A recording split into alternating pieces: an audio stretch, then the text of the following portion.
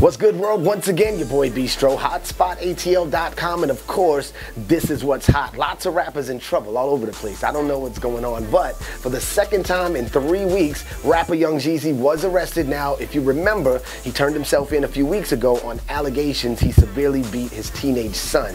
We can't speak on that because we don't know exactly what happened, but what I do know happened, Alpharetta police have confirmed Young Jeezy was arrested and charged Tuesday with obstruction. Now, apparently, he wasn't cooperating with the police. The police were called to an alarm that was going off at his baby mom's house.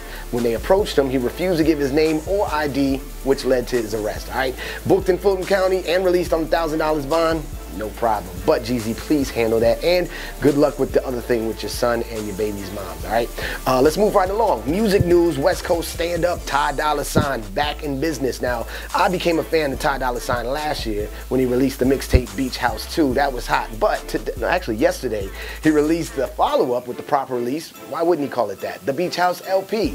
Now, you do have to buy this. It's on iTunes, but if you want a preview of it, you want to check it out, log on to Beestroh.com. You can listen to it absolutely free and make your choice, all right? You know, the jam is on there. Paranoid, that's the joint right now. Everybody's liking that, so I'm sure he has more to offer with that as well, all right? And don't forget, click the link on the bottom because he's trying to hook you up with some Beats Studio headphones and an autographed copy of his EP, plus much, much more. Shout out to Dolla. Good luck, big homie, all right? This is HotspotATL.com, your boy Beestroh, at Beestroh on Instagram and Twitter. That's what's hot.